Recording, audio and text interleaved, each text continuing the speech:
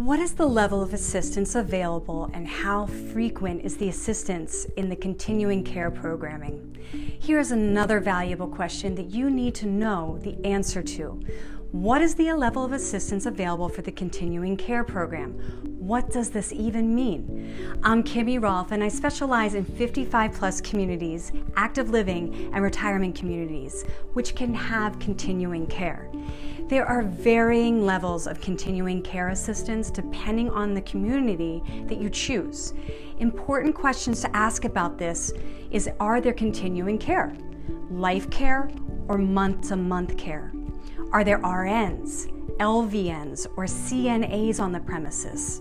Is there professional staff to help with the dressing, hygiene, medication, personal care, skilled nursing, and memory care, and transportation to the doctors and the hairdressers? I'm here to help you or a loved one during this transition in your life. Let's start a new chapter together. It's going to be a great one.